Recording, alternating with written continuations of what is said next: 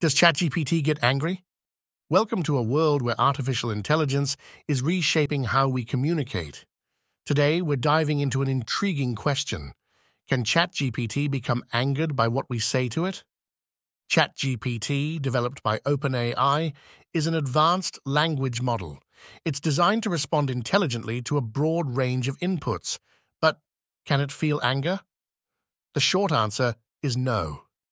You see, ChatGPT is an AI, not a human. It doesn't have emotions. It doesn't get happy, sad, or indeed angry.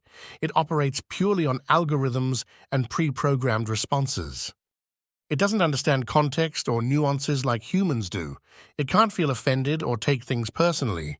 It simply processes information and responds according to its programming.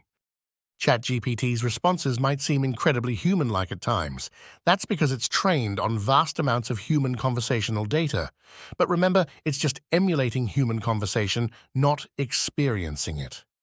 So if you're worried about offending ChatGPT, don't be. It's here to assist you, learn from you, and engage with you, all without any emotional baggage. In conclusion, ChatGPT is a tool powered by cutting-edge AI. It can't get angry, but it can provide intelligent, helpful, and engaging conversation.